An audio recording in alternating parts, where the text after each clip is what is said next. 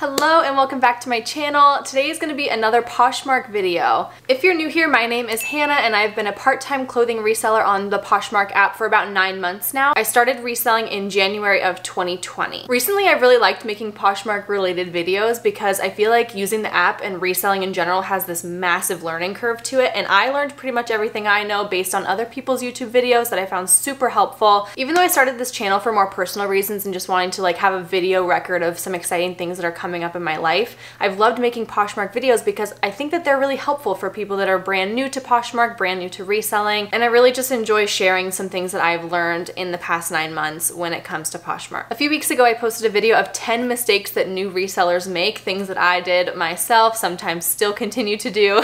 And this video is sort of the flip side of that. So the first video was things you should not be doing if you wanted to make sales, and this video is things you should be doing to promote sales, especially in slow times. I also have a lot of ideas for upcoming Poshmark related videos in the future. I'm actually doing kind of a little experiment right now. It's a month-long experiment, and I'm gonna do a video basically talking about if the hours that I put into this Poshmark side hustle are actually worth it and how much money I actually make on Poshmark doing it as a part-time kind of hobby side hustle thing. So if that sounds interesting to you, be on the lookout for that coming soon. So I have a list on my phone of 10 things that I like to do when Poshmark sales are pretty slow for me, and what this means is I have like 1 or 2 or 3 days in a row that I'm not making sales. Some personal statistics about my closet are that I usually have anywhere between 100 and 120 active listings at any given time. I also list new items every single week, somewhere between 15 and 20 new items. So I always got this continual rotation of things going in and out of my closet, and I usually make at least 1 sale a day, if not 2. So for me, slow on Poshmark means that there's just a break in that consistency of sales where I have a few days where I haven't made any at all. And this list is a combination of 10 strategies that can either help promote sales in the short term, something you can do right now to hopefully make a sale, and also things that you can do to be revamping and improving your closet to get more attention and more traction and more sales in the long run. So let's just get into it. All right, so tip number 1, this is super obvious and I'm just gonna get it out of the way. I feel like I have to say it because it is honestly the most important. That is share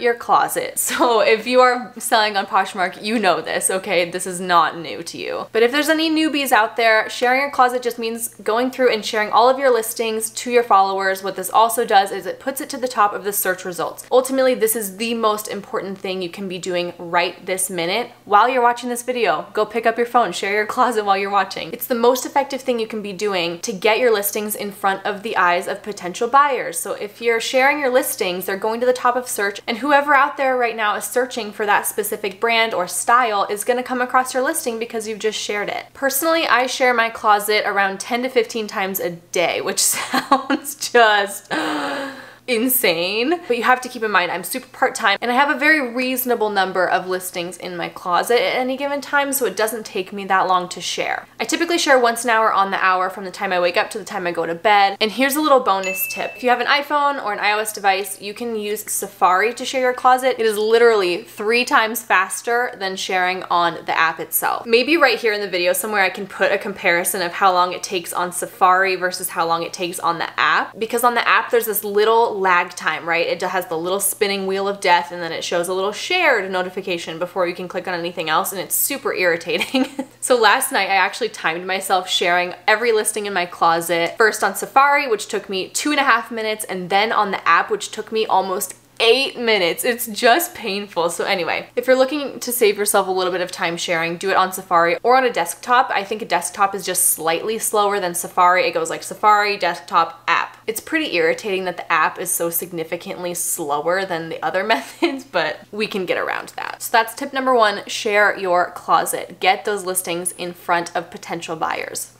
It's the most obvious tip. Okay, so the next 3 tips I have to do with sort of revamping your closet, revamping your listings, making them the most appealing and the most searchable. So if you're having a slow day, these are things that you can do to just kind of improve the quality of the shopping experience for potential buyers in the future. Number 2 is just to improve your listing descriptions and your listing titles. So this sounds kind of obvious again, but I was shocked when I learned kind of the correct way to optimize your listings, and then I went back and I looked at my own and they were just completely not searchable sustainable at all. This is something that I did probably around April when, of course, I had a lot of free time on my hands, as I'm sure a lot of others did, and so I was just finding ways to kind of like refresh the listings that I already had. And the first thing I did is I worked on all of my listing descriptions. So an example of something that I had before, it could be like blue v-neck t-shirt, great condition. And it's just like, how's someone gonna find that?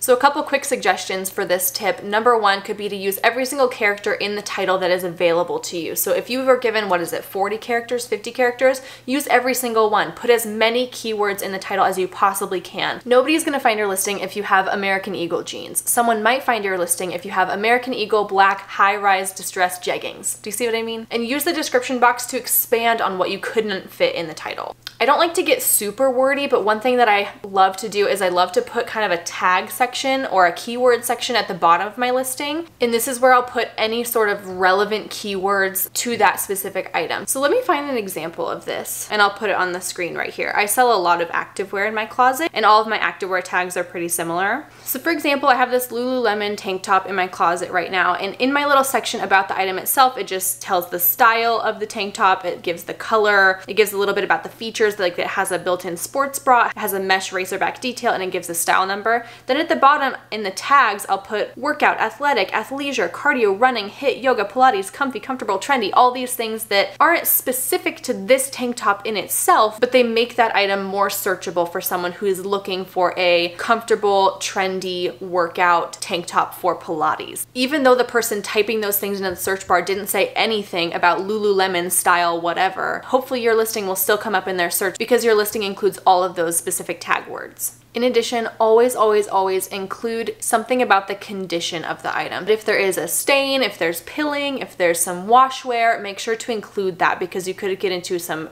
pretty messy situations if the buyer receives something that they feel was not in the condition that you stipulated in your description. Number 3 has to do with measurements. I've talked about this in, I think, 2 other Poshmark videos already, so this might be a repeat if you've already watched those, but measurements are super important because it gives the buyer a little bit of confidence shopping your closet knowing that it's absolutely going to fit them. You cannot return things on Poshmark based on size or fit, so if you're a buyer, you want to make sure that what you're about to spend your money on is actually going to fit you when you receive it. I feel like as a buyer that is super important. So something you can do today to improve your listings is go through and add all of those measurements in. It also makes it easier for buyers to shop your closet if they come across something that they just love and they can see the measurements, they know it fits them, and they can just outright buy it, or they can send you an offer right then and they don't have to go through the effort of asking you for the measurements and waiting for a response and potentially losing interest. This is a little extra tip of something that I do with my measurements that I just started doing about 2 months ago. This is pretty recent. So up until then, I was including my measurements in the listing description, and that is completely fine. You can absolutely do that. But a little problem that I was personally running into is that sometimes I wasn't sure if I could articulate in the description where I was getting that measurement from. So for example, sleeves always got me because I think the proper way to measure a sleeve is from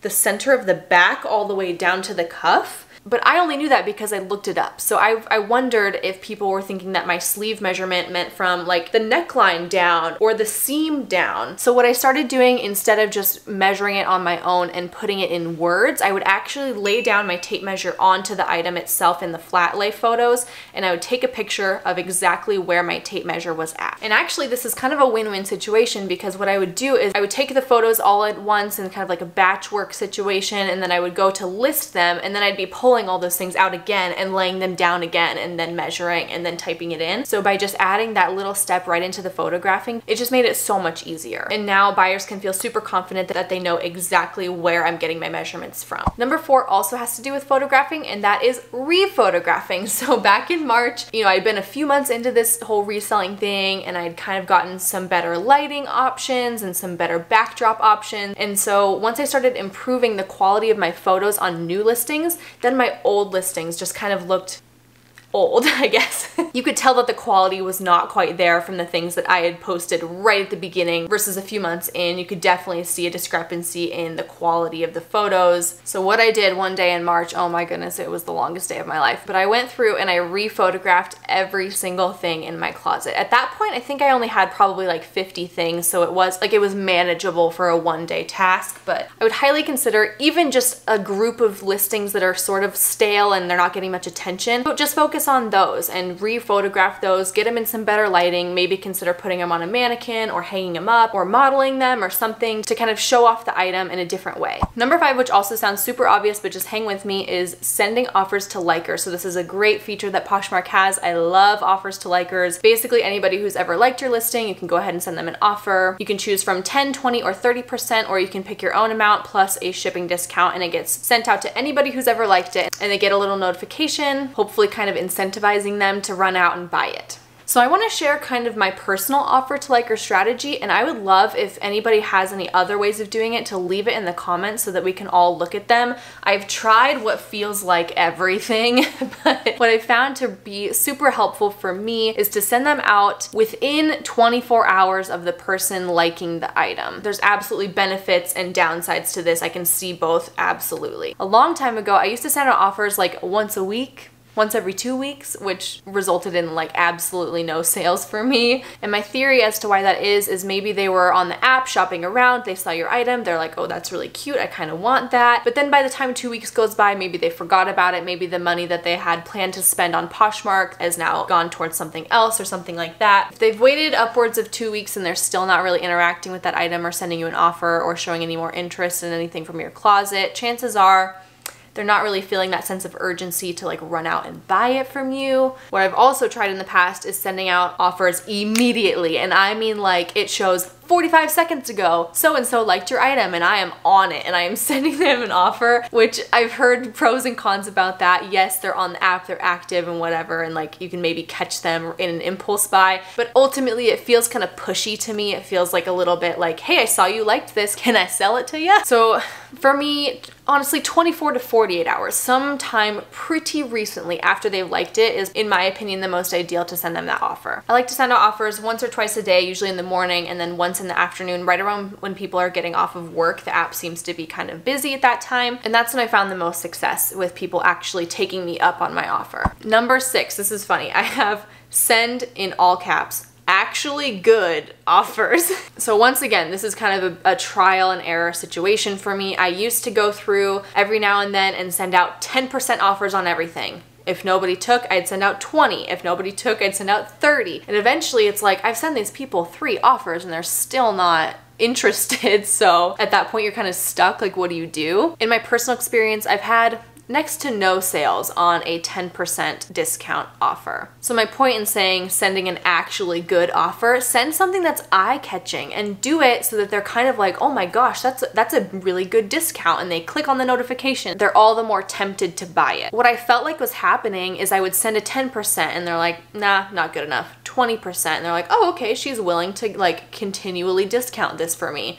so they don't take on the 20. Then I send a 30 and they're like, how low can't you go? So nobody's taking me up on the 30 because clearly I'm just willing to send out all of these increment offers every so often. So for me, that wasn't a particularly good strategy. So now what I do, here's my secret. If you ever shop my closet, if you like something from me, I always send out 20% off with discounted shipping. And that's sort of my baseline. Some things that's kind of a stretch for me. I'm not super happy about sending 20% off, but other things I'm like, that feels reasonable, or maybe I could even go a little bit lower if they countered back, things like that. So it all evens out in the end. But what I feel like this does, and why I feel like that shows some kind of success, is if somebody likes something and then a couple days later I'm like, hey, would you like 20% off and discounted shipping? It's sort of like exciting, like, oh, okay, like that's decent, like that's a pretty good discount. And they're not maybe sure if they're gonna come buy a discount like that again, so they take you up on it. Like I said, that's my personal experience, my personal opinion. I think sending like an actually decent, significant discount will result in more sales versus you just sort of dropping the price here and there continuously. Number 7, this one's a big one, and I'm probably not gonna spend too much time in this video because I could literally make an entire video specifically on this strategy. It has to do with closet clear out. So I know it's kind of fun to like make fun of closet clear out because they happen so often. They happen several times a week. So to some people, it can kind of look like the significance of it being a closet clear out day is really diminished because they happen so often. If you're not familiar with closet clear out, it's basically just a promotion that Poshmark runs every so often, like I said, a few times a week, where if you use the price price drop feature on your listings, not offers to liker, but you actually drop the price on the listing itself, Poshmark will send a notification to anybody who's liked that item and say that Poshmark is going to be covering that shipping discount for the next 6 hours. This is great for you as a seller because you can drop the price on your item and Poshmark covers that discount. You don't have to include it in your offer. And the notification that pops up for those likers is pretty enticing as well. It says price just dropped and then it's like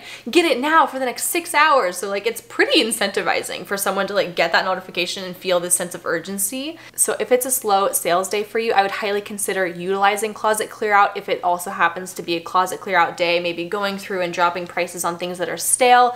Like I said, I have a very specific method for closet clear out and those are the days that I actually make the most sales. So I'm always disappointed when it's not a closet clear out day because I'm like, sales are gonna be slow today. But if you want me to make a whole video on closet clear out and my specific strategy, let me know. But for the purposes of this video, it can be a great thing to do when you've had kind of a dry spell with the sales. Go through and drop some prices. Everybody will get that notification and hopefully someone will bite at it. Number 8 is to go through and send personal messages to the people who have shown interest in your items. So this just means to communicate with potential buyers. Communicate with people who have liked your items or added your items to a bundle and things like that. Unfortunately, Poshmark doesn't have like a little messaging feature, but you can leave comments on bundles, which is the way to get around that. So here's what I like to do. And once again, take it with a grain of salt because my closet is relatively small. I don't get a ton of likes in a day, so this is super manageable for me to do. But whenever I'm sending an offer to someone, I will always follow that person. I will go to their bundle. I'll add that item that they liked to their bundle and I'll leave them a little comment and I'll say something along the lines of like, hey, thanks for checking out my closet. I just sent you a discount. Let me know if you have any questions. I feel like people are more likely to respond to things like that than they are to just getting a notification about an offer that you sent. And what happens if they have their notifications turned on for Poshmark, they're gonna get a notification that you followed them. They're gonna get a notification that you added something to their bundle. They're gonna get a notification that you commented, and they're gonna get a notification that you sent them an offer. So that's 4 things that are popping up on their screen, all from you. And it's sort of like, what's going on here? Like, who is this person? And so they're tempted to open it up and they're like, oh, okay, she added to my bundle and sent me a discount and whatever. And more often than not, people ignore it and that's okay. But sometimes they'll comment back and say, thank you so much. And then they'll accept it, or they'll go through and they'll like other things because they know that you're an active and responsive and communicative seller. So if it's a slow day for you, you can go through and send this message to anyone who's liked anything that day. If it's a really slow day and you've got a lot of time on your hands, you can go through all your listings and send out a message to all your likers. The messaging is a big part of my closet clear out strategy as well. So especially if they like something on a closet clear out day, I'm pretty quick to go and message them and ask them if they're interested in my offer that I have for them. Number 9 is also a massive part of just using Poshmark in general, and that is to be listing or relisting. So specifically, tip number 9 is to relist 5 items. I've heard this magic number 5 before from other people on Instagram and YouTube and things like that, and I don't know if there's any merit to it, but I really do feel like if you are listing consistently at least 5 items a day or relisting 5 items a day, your closet is active. And what happens is anytime you list something, it goes to the just in category, which is in kind of a special category that a lot of people filter by. So by having several things from your closet that are in the just in category every single day, I feel like that just inherently brings more traction to your closet. So if it's been a while since you made a sale, maybe go through your closet and reassess what you've got and see what you've already sent out your maximum offer on. See what is kind of stale, what's old, what's not getting any attention, things like that. And just copy over all the photos and the description. If they're quality photos and a quality description, this is a great opportunity to kind of tweak those things as well. Just copy them over, create a fresh new listing, delete that old one, and hopefully that'll get some more traction, more fresh eyes on your closet. Personally, I list or relist 5 things every single day, and I feel like that gives me a pretty consistent rotation of just new people coming in and out and looking at everything that I've got for sale. And finally, number 10, if things are just really slow for you and they've been slow for a long time, maybe it might be appealing to you to run some kind of sale. I've run 3 pretty successful sales in the past 9 months, and in all of these sales, I've gotten rid of at least 10% of my total inventory. So for me in the size of my closet, that means anywhere between 10 and 15 items I've sold in like 48 hours, which for me is kind of unreal. unreal. That never happens on just a normal day. But if you have some sort of sale or promotion going on, it's really, really attractive to potential buyers. I've also thought about making this a complete video all on its own, so I won't get too into it right now, but there's all kinds of sales you can run. You can run a 2 for $20, 3 for $30, buy one, get one free, 50% off everything. You know, like you can run all kinds of sales. There's tons of ideas out there. But ultimately, if you're just feeling a little bit stagnant in your Poshmark business and it's not really gaining any activity or attention, it feels really good to just purge a lot of that inventory, maybe for a little bit less than what you were hoping to get for it, but at least things are moving and at least you're making some sales and the money isn't sitting on Poshmark now, it's in your pocket now. I don't run sales too often because honestly they are a lot of work, and I can get into that in a different video all about how to run a sale, but this idea always kind of comes to me during these slow periods where I've had a few days of no sales and I've had some more downtime and I'm just really looking to get rid of a whole lot of inventory.